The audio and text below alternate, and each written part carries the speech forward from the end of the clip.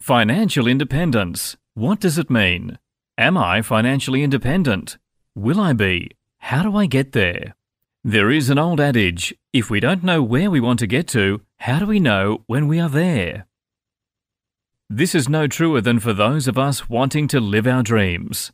We get caught up in the daily grind and forget to revisit our future, to check our pathway to financial independence. How many people do we know who could have easily lived the lifestyles that they had dreamt of, but didn't because they were scared of running out of money? Others we see who live the ultra-high life now, but crash and burn when it counts. In the end, it's all about the gap. The gap is knowing where I am now and knowing where I want to be. Then working out how to bridge the gap between the two.